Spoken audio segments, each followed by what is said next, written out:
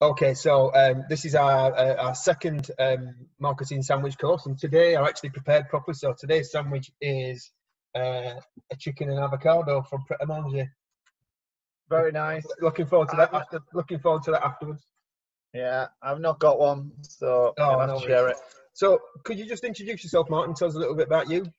Yes, indeed. Thanks, Richie. I'm Martin and I own my business is called Your Big Pick. I created a product for employee engagement called Big Picture, and we help people development and business development professionals let their people tell their own stories. Find out more at Your Big Pick. Cool. Right. So today's subject is going to be about SEO and how to get your site kind of ready for the new millennium, I guess, or I don't have to be new millennium, just get it ready, really. So I'm just going to share screen. So when I flick over, Martin, just let me make sure that you can see what I'm doing. There we go. Okay, Martin. So can you see Google now? I can. Fab. That's good. So one of the first things to think about when you're creating copy to do when you're kind of search optimizing your website is thinking about search intent first. So what will your prospective clients stroke users want to what will they actually search for, rather than what you think they might have come up with or a brilliant title you've got, because you might come up with an amazing title of something, but if nobody ever searches it and it never matches somebody's search, that title is kind of lost. And it's also about ensuring that the search term that you're trying to rank for is accurate enough and not too broad. A really great example is jewelry. So let's say you're a jeweler and you think, right, I want to rank for #1 for jewelry. Well, actually, it's a bit pointless, because let's just put in jewelry first of all. By putting in jewelry, it's really, really broad. So you've already got lots of people advertising just for the just for jewelry terms. So these ones here, if you're not aware, the ones that says ad, it's obviously an ad, and that kind of takes up the top element. You then got local searches, so this is coming up for jewelry in Leeds, which is obviously where I'm sat. And then you see the next people who are ranking for jewelry are H. Samuel, Ernest Jones, Beaverbrooks, Swarovski, Goldsmiths, Tiffany, Not on the High Street, Accessorize, Selfridges, QVC, bizarrely. Now, if you're a local jeweler, the place where you want to arrive is on this map. So if I'm looking for a jeweler and it shows me people that are in Leeds, I can walk out there. Victoria Leeds is, I can literally see it from where I'm sat. So that works quite well. So the local element works really well. But if you're trying to rank nationally for jewelry, you've got really stiff competition from people who have been around a long time, have got huge marketing departments, have got huge marketing budgets. They're well known on the high street. They're well-known names. You're going to really, really struggle. So one of the better ideas is to try and niche down a little bit. So a good example I always use is if you're a jeweler who specializes in silver jewelry. So that's first of all, we're going down another level. So we're going for, I'm going to move that around a bit. So silver jewelry. And let's say that you specialize in things that are like skull and bones and things like that, kind of things that goths might wear. So silver jewelry for goths. Let's see what we get on silver jewelry for goths. Already you've got here, so this is now changed from all the kind of the high street ones to things that are a bit more accurate for what these people want. So alternative, unusual sterling silver jewelry, gorgeous gothic jewelry, witchy boho gothic jewelry. Now, if you're a goth and you're looking for jewelry and you want particularly silver jewelry, you're not going to go to Ernest Jones, because they're not going to have these kinds of unique things that suit your lifestyle, so what you're looking for. So rather than trying to rank your site, which is, I'm going to stick with silver jewelry for goths, just for the word jewelry, you're kind of wasting your time, because you're going to get really frustrated. You're going to start trying a lot of hard work and get really disheartened as to why you can't rank for the word jewelry. The reason is because everyone else is already in front of you, and by going for what's called the long tail. So if you imagine imagine a graph where the term jewelry has got lots of searches and it's right at the peak of the graph. But as you add more and more words, there are less and less searches for those precise phrases. So the searches become less. However, the accuracy of those searches become increased. So as somebody gets down to silver jewelry for goths, they are somebody who is looking for silver jewelry because they're either buying it as a present for somebody who they know is a goth, or they are themselves a goth. In which case, the website that they land on, when they land on your website, they are much more likely to make an inquiry or buy. So it's really important to think about the kind of terms that you'll want to be searched for and found for.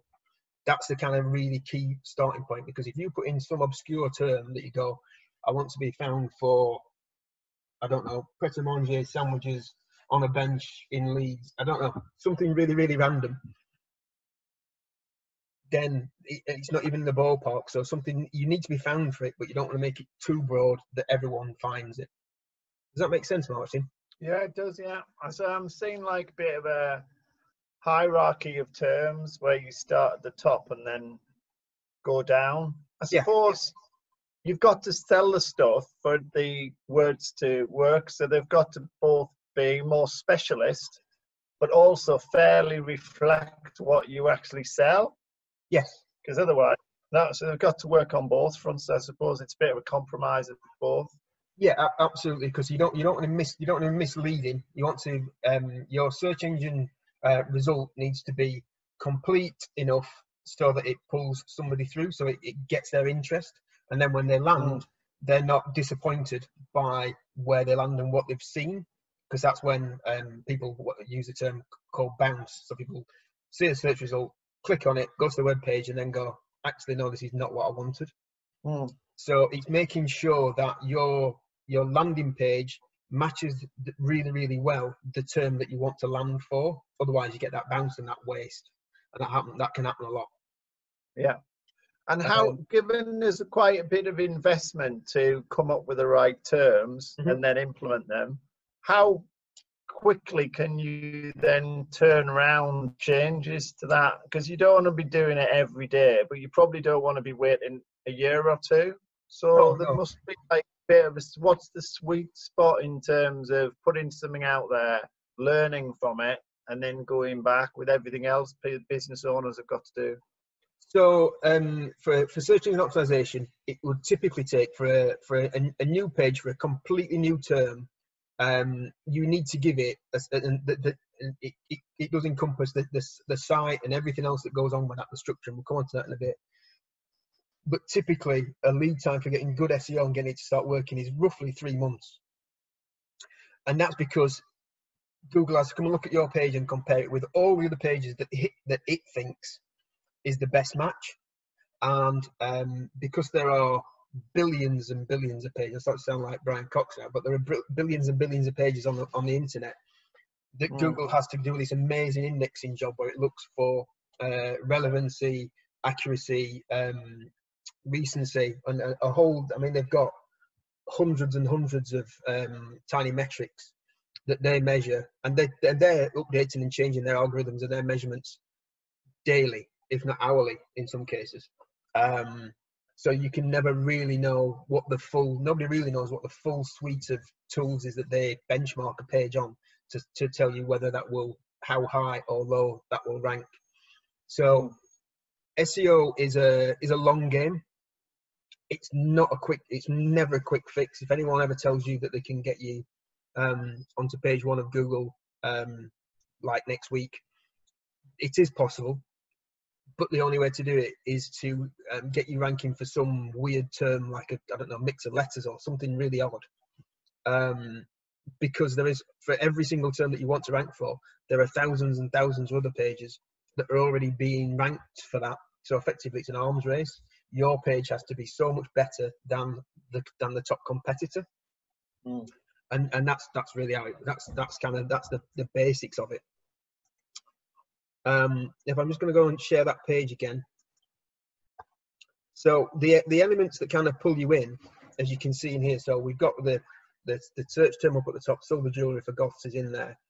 You can see that this top result is for Google Shopping, which is again another thing that is kind of these are sponsored paid advertising. So this top section is a paid thing, like runs through AdWords. But interestingly, on the silver jewelry for goths, there are no kind of standard ads coming up. So there are no kind of normal AdWords keywords coming up. So this is quite interesting. So what we're looking at here, we've got silver jewelry for goths is the term. Their page title is Alternative Unusual Sterling Silver Jewelry. So we've got the words silver in there, we've got jewelry in there, and I'm thinking that the algorithm is probably looking at goths and looking at things it's shown before and trying to kind of match in that kind of way. So it's saying the alternative and goth is kind of a similar kind of synonym. It looks at the same kind of thing. So this looks like the page we should show. Also in their description, which is, and this is the bit that's on their website, but you can't, but when we go to their website, you won't be able to see it. You can see that Google has bolded some of these words. So jewelry is coming up. Silver jewelry is bolded there. Not quite sure what it's brought up, necklace, but maybe that's because it's a synonym for jewelry.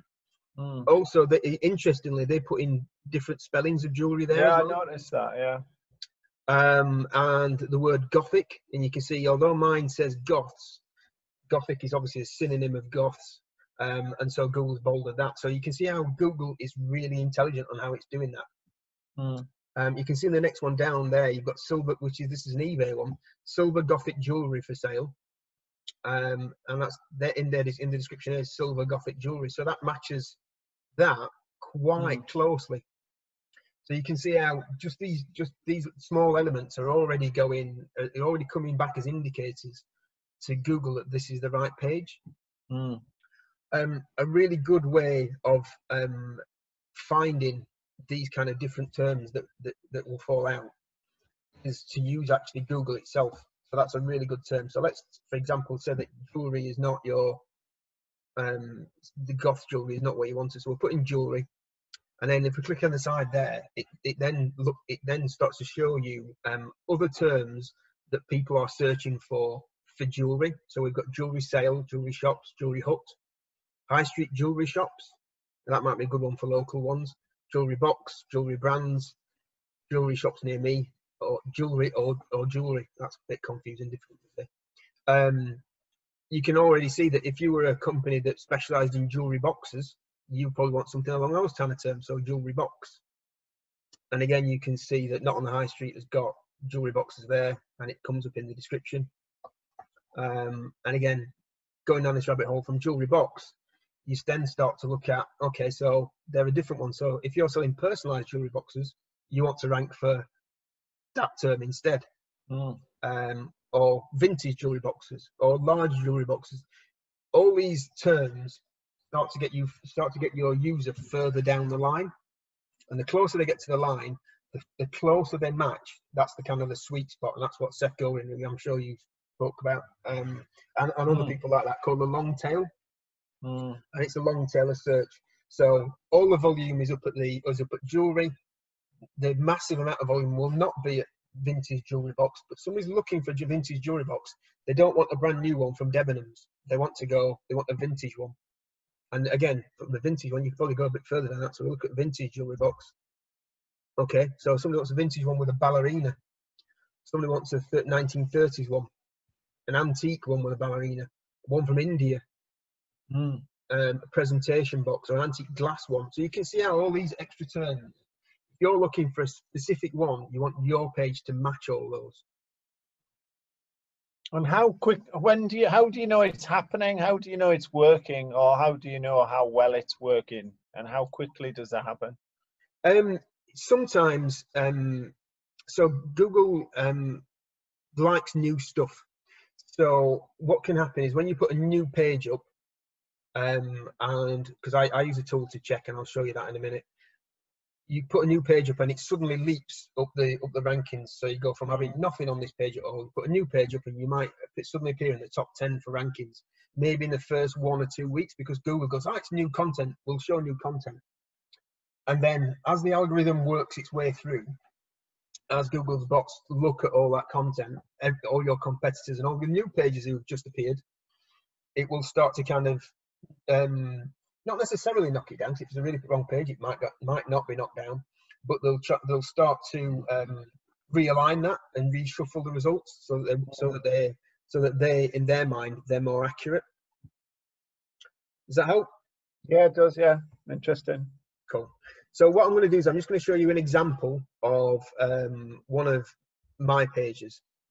So this is a page that's on, this is a blog that I wrote, and it's specifically on social media for event planners. So if somebody's an event planner and they want to see how well social media will help, this is a likely term that they would put in. It's got this in the title, social media for event planners. It's very straightforward. There's no kind of guessing around what the subject is. We've got a nice relevant image. It starts to tell a little bit of a story about my time when I ran Better Culture, and about kind of how I used social media marketing to drive the event. There's a nice video. Well, you can watch that at your own leisure. You might think it's nice or not. That's me talking. And then we go into really straightforward text about how can social media work for your events. And can you see that in the subheads, I'm using social media and events in the subheads? Yeah. In the content, it's mentioning social media, and it'll be mentioning events. There we go. It's got event mentioned in there, event mentioned in there, and on throughout the post. But it's built in a way that it is not it's not spammy. So it does say events and it does say social media throughout the post, but I'm not kind of shoving in or cramming lots of words in. Google doesn't like that at all. So if you try to cram the words in, it's really not going to help. You can also see that without reading it all, it's quite a lengthy post, and it's formatted in such a way that we've got a heading, we've got text, and then we've got subheads. So just like a newspaper, so it helps the reader scan through. That's why newspapers do that. Yeah. To And help you get to the page. Why did you arrive at the specific focus on event planners? What was your rationale? Where did that derive from? This came from a discussion I had with a client who is an event planner, and she wanted to work out how social media could help for her event planning. So it came off the back of a conversation with a client. If a client's asking for that kind of thing, then that's kind of a search. They've just made a verbal query rather than searching on the internet. So again, think about these conversations you have, or long emails that come in where you have to put where a client asks a question and you have to write up a long answer. That could potentially be a good blog post. I use that a lot. So sometimes emails will trigger off a blog post. So you can see that there's a certain amount of content in it, and it's formatted in a certain way. So I'm just going to nip into the back end of that post, and you'll be able to see it a little bit more. So this is a standard WordPress install for the blog. So there's no kind of extra elements in here. This is just a standard WordPress blog, and how that will work. So you can see that in here I've got this is the title, social media for event plans, you saw on the other page. WordPress automatically marks this up as what's called a H1, so a heading 1. And all that is it's Google saying, this is the title of this page. So the website, saying this is the title of that page. And Google kind of looks at that and says, this is a title because it's marked in H1. If you're using WordPress, you don't have to worry about marking it as H1, because your title of a blog post automatically drops into a H1. It does that for you. The next element you can see down there, I don't know whether you can see this, Martin, this is the website address. And you can see in the website address, it says social media for event planners. So it matches that precisely.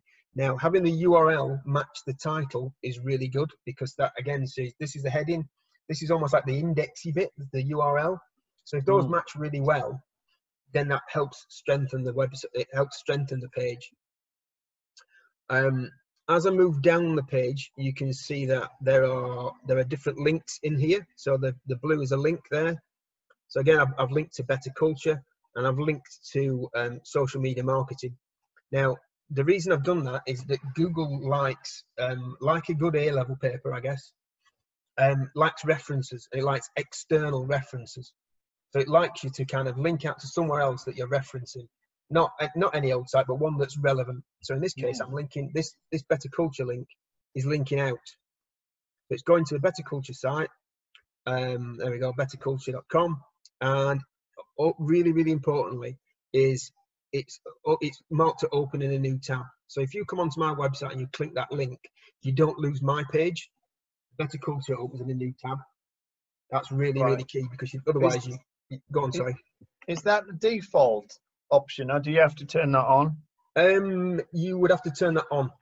Yeah, you have to turn that on. So any external links want to open in a new tab every time, because that means that your website stays open, their website opens, but yours stays open too. Yeah. The second link on there is social media marketing, which is going to my site, which is going internally. So Google again likes you to do internal links to relevant pages using relevant terms. So that one, as I showed you before, if I click on that, that's not marked as open in a new tab.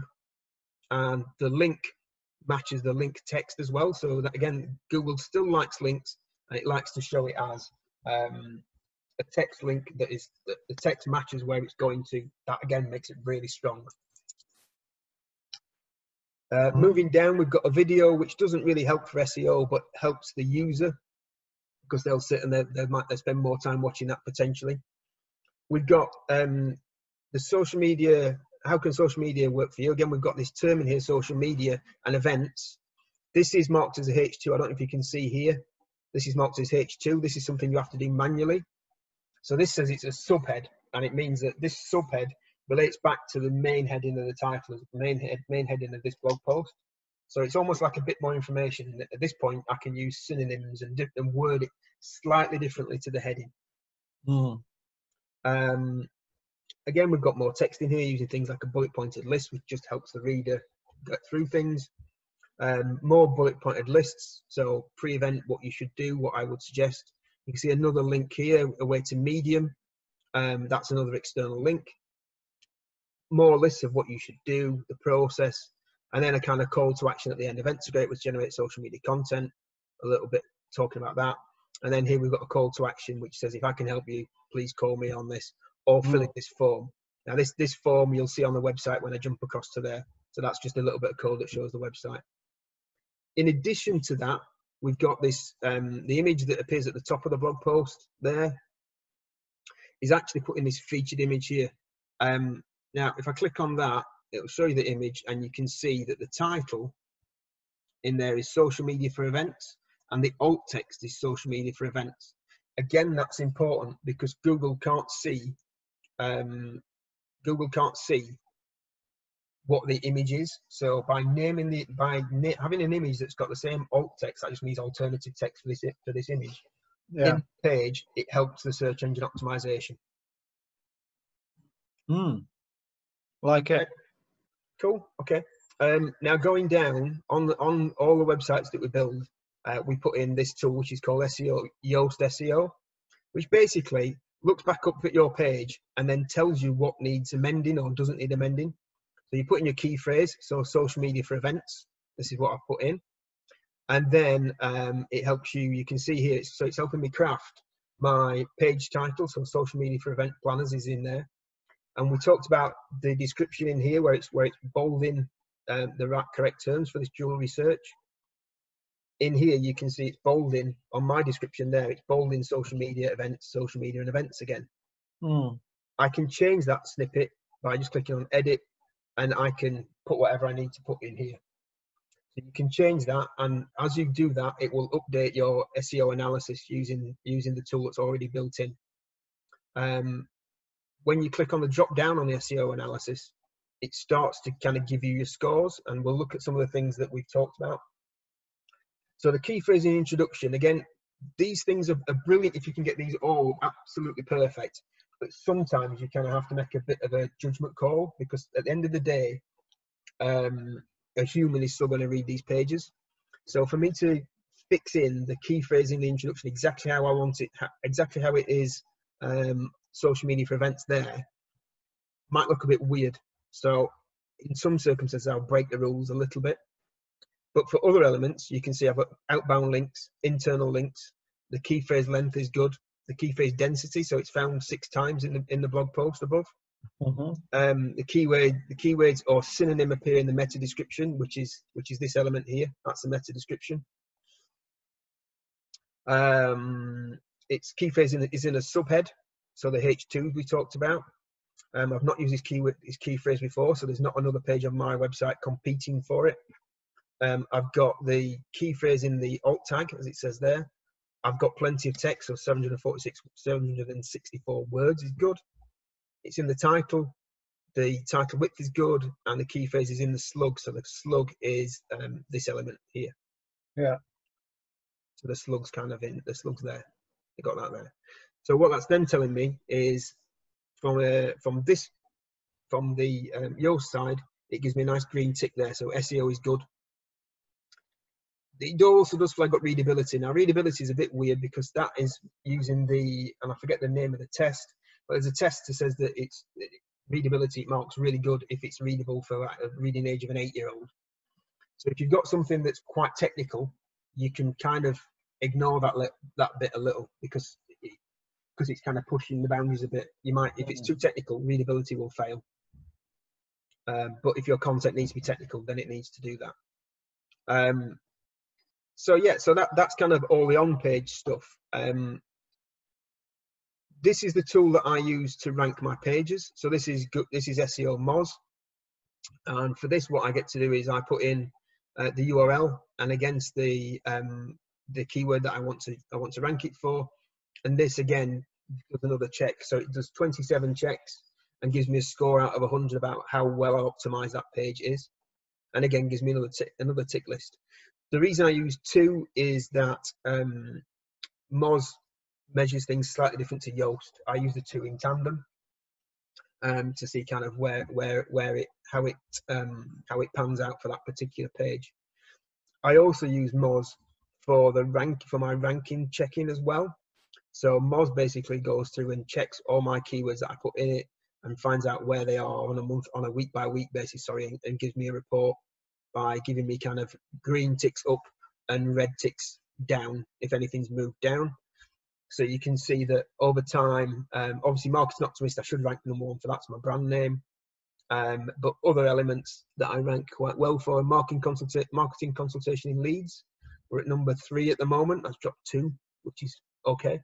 Marketing consultation in Wakefield, we're up on that one. We're at number 1 spot.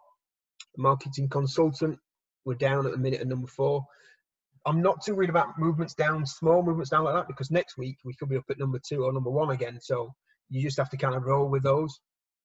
This is really useful for when you've brought in a new term and you're trying to get that ranking. So new terms, once it's been added, you've then got to watch it kind of move up the rankings. But this is the way, as you said, Martin, where I can measure how well or not a page is doing. And when you first do a draft, do you find that you get better at that draft based on the feedback, or do you always start off about halfway up? Like there were 27 scores there. What would be a good score to get off your first draft as a bit of a beginner?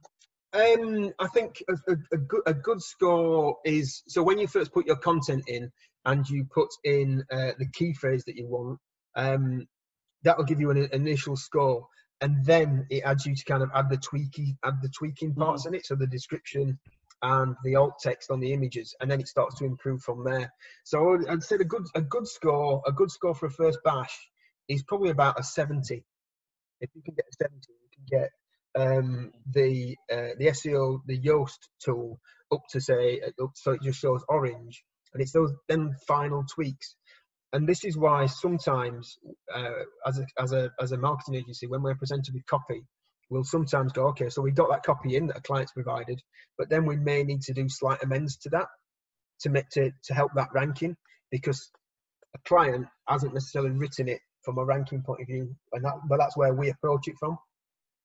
So if we write it from scratch, we write it with a ranking a ranking mindset to get that working. But from a client's point of view, we may well need to amend and adjust to improve that. And does their algorithm change at all? So you'd have to like go back and review it, or is it pretty much once done, you can just leave it for a year or 2? No. The algorithm changes a lot. So the algorithm, as I said, Google changed the algorithm probably daily. Nobody really knows. and Yoast and SEO mods that we use, they both update their scoring tools as and when they are sure of what the scoring tools are. So in the background, they're always testing what they're saying against the results that Google show to try and get some insight. And then once they're sure of what a ranking result will change and what the factors might have been, then they will update their tool. So another good tip is sometimes to go back to old blogs. So if you've got a blog that you've wrote a while ago, it's sometimes a really good idea to go back and refresh that and update it, because apart from anything else, Google then sees that as fresh content and it likes coming back and indexing new content. So just because it's changed, and so an update effectively or fresh content is effectively the same thing. So if you've gone back to an old blog and gone, actually, I need to rewrite that bit, or I've strengthened it by adding new images or new bits of paragraphs or whatever else, Google will still see that as new content and re-index it again. So that's why it's really important to continually add new content to your website to improve it. Yeah, nice. Okay, we've done kind of half an hour. Is there anything you'd like to ask, Martin? No, I want to get my sandwich now because I didn't get one. Okay, and I noticed you've not eaten yours. So no, I've been talking. Yeah, so you better get on, and I better get my lunch, else I'll be feeling a bit weak. But thank you for the insight. I knew a little bit of that, but one of the big things I didn't realize is I only look at the overall score. I didn't understand there were contributing elements to it. Yeah. So I wasn't looking, and I'll go back and have a look at that. But yeah, it's interesting, and it changes the way you think about presenting yourself, about niche and speciality. And also something I picked up on, you were in Full Flow, and I can't remember what book it was, but there's a good book about spotting opportunities to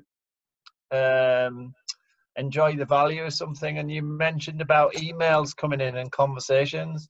So it's about spotting the opportunity, the things we have all the time, but it's like being aware that that's an opportunity to capture. So my day book here is full of stuff. Sometimes it doesn't always get packaged up and turned into something. And I think spotting the opportunity is almost as important, if not more important, than actually writing it down. It's actually knowing when there is an opportunity. So I'm going to make a little memo to myself to try and recognize when that opportunity arises, because I think I've got loads of them. It's just spotting them. Sometimes content ideas just kind of drop into your lap, because you'll have a conversation with clients like yourself, and you go, actually, I've told Martin about that. Okay, so if I just finalize that up, I can make that a blog post or an extra piece of content, a video or whatever. These things are always happening. As I said, if you're looking for good ideas for content, going back to your emails is really good. So if clients have asked you a really long, strange question and you've responded, then that can be taken and make a really good blog post. Yeah, excellent. Loved it. Thank you very much. No worries. Well, thanks a lot, Martin. The next one will be on January the whatever. I'll post it up and we'll soon find out. But then the next marketing sandwich course is in January. Nice one. Take care. Have a good day. Bye all. Cheers. Bye. Bye.